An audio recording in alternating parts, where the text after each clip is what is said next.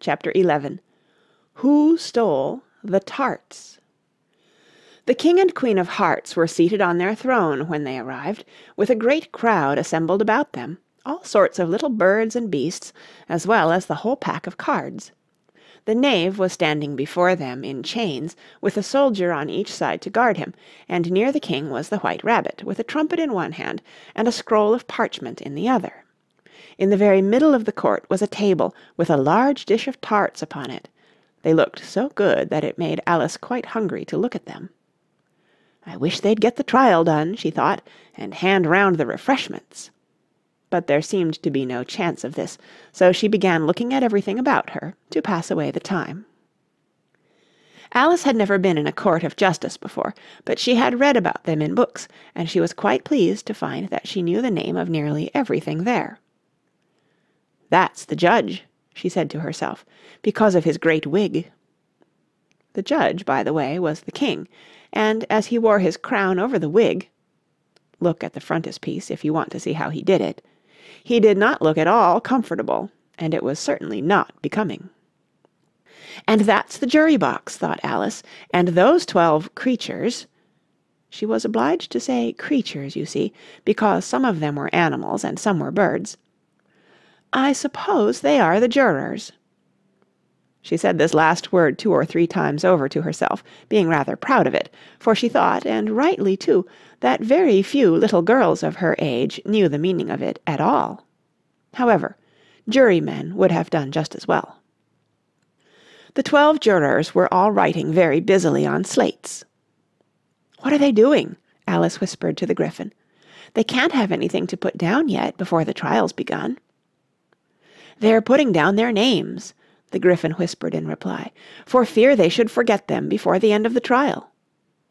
"Stupid things," Alice began in a loud, indignant voice, but she stopped hastily, for the White Rabbit cried out, "Silence in the court!"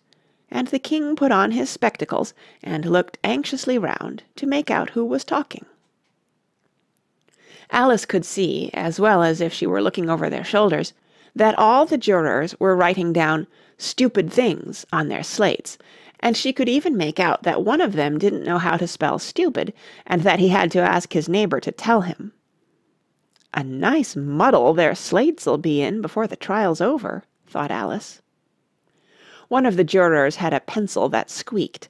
This, of course, Alice could not stand, and she went round the court and got behind him, and very soon found an opportunity of taking it away.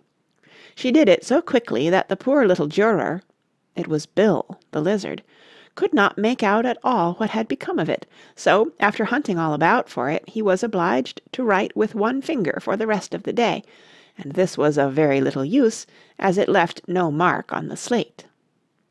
"Herald, read the accusation," said the king. On this the White Rabbit blew 3 blasts on the trumpet, and then unrolled the parchment scroll and read as follows. "The Queen of Hearts, she made some tarts, all on a summer day. The Knave of Hearts, he stole those tarts, and took them quite away." "Consider your verdict," the king said to the jury. "Not yet, not yet," the Rabbit hastily interrupted. "There's a great deal to come before that." "Call the first witness," said the king, and the White Rabbit blew 3 blasts on the trumpet and called out, "First witness." The first witness was the Hatter. He came in with a teacup in one hand and a piece of bread and butter in the other.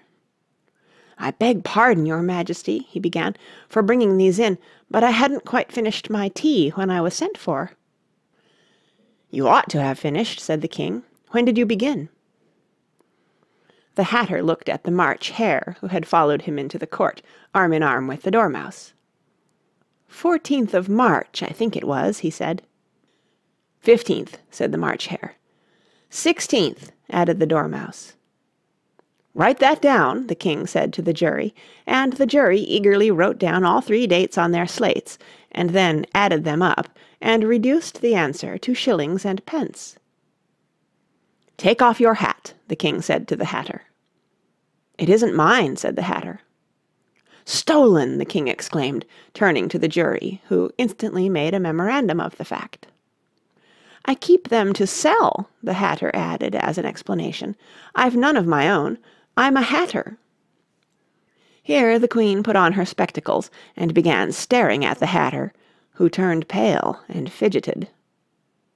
"Give your evidence," said the King, "and don't be nervous, or I'll have you executed on the spot." This did not seem to encourage the witness at all. He kept shifting from one foot to the other, looking uneasily at the Queen, and in his confusion he bit a large piece out of his teacup instead of the bread and butter. Just at this moment Alice felt a very curious sensation, which puzzled her a good deal until she made out what it was. She was beginning to grow larger again, and she thought at first she would get up and leave the court, but on second thoughts she decided to remain where she was as long as there was room for her. "I wish you wouldn't squeeze so," said the Dormouse, who was sitting next to her. "I can hardly breathe." "I can't help it," said Alice very meekly. "I'm growing." "You've no right to grow here," said the Dormouse. "Don't talk nonsense," said Alice more boldly. "You know you're growing too." "Yes, but I grow at a reasonable pace," said the Dormouse, "not in that ridiculous fashion." And he got up very sulkily and crossed over to the other side of the court. All this time the Queen had never left off staring at the Hatter, and, just as the Dormouse crossed the court, she said to one of the officers of the court, "Bring me the list of the singers in the last concert," on which the wretched Hatter trembled so that he shook both his shoes off. "Give your evidence," the King repeated angrily, "or I'll have you executed, whether you're nervous or not." "I'm a poor man, your Majesty," the Hatter began in a trembling voice, "and I hadn't begun my tea, not above a week or so, and what with the bread and butter getting so thin, and the twinkling of the tea—" "The twinkling of the what?" said the King. "It began with the tea," the Hatter replied. "Of course twinkling begins with a T," said the King sharply. "Do you take me for a dunce? Go on." "I'm a poor man," the Hatter went on, "and most things twinkled after that, only the March Hare said—" "I didn't," the March Hare interrupted in a great hurry. "You did," said the Hatter. "I deny it," said the March Hare. "He denies it," said the King. "Leave out that part." "Well, at any rate, the Dormouse said—" the Hatter went on, looking anxiously round to see if he would deny it too, but the Dormouse denied nothing, being fast asleep.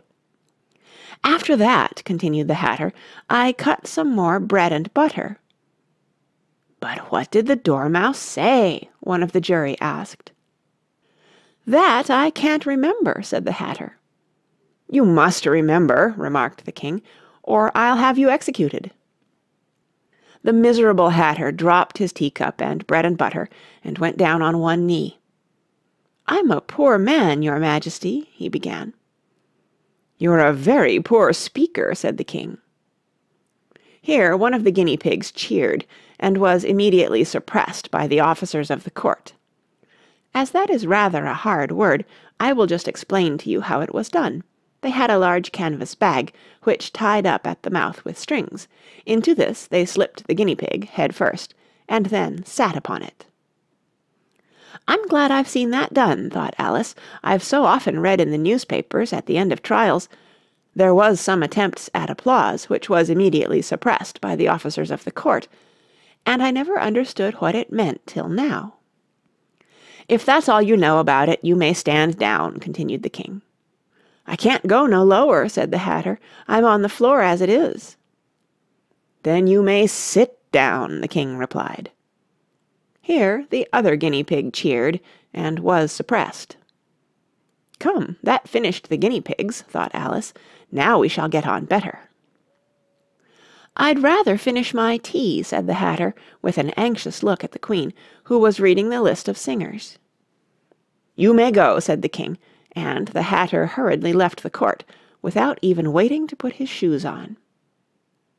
"And just take his head off outside," the Queen added to one of the officers, but the Hatter was out of sight before the officer could get to the door. "Call the next witness," said the king. The next witness was the Duchess's cook. She carried the pepper box in her hand, and Alice guessed who it was, even before she got into the court, by the way the people near the door began sneezing all at once. "Give your evidence," said the king. "Shan't," said the cook. The king looked anxiously at the White Rabbit, who said in a low voice, "Your Majesty must cross-examine this witness." "Well, if I must, I must," the king said with a melancholy air, and, after folding his arms and frowning at the cook till his eyes were nearly out of sight, he said in a deep voice, "What are tarts made of?" "Pepper, mostly," said the cook. "Treacle," said a sleepy voice behind her. "Collar that dormouse!" the queen shrieked out. "Behead that dormouse!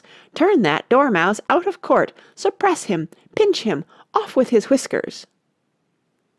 For some minutes the whole court was in confusion, getting the dormouse turned out, and by the time they had settled down again the cook had disappeared. "Never mind," said the king with an air of great relief. "Call the next witness." And he added in an undertone to the queen, "Really, my dear, you must cross-examine the next witness. It quite makes my forehead ache." Alice watched the White Rabbit as he fumbled over the list, feeling very curious to see what the next witness would be like. "For they haven't got much evidence yet," she said to herself. Imagine her surprise when the White Rabbit read out at the top of his shrill little voice the name Alice.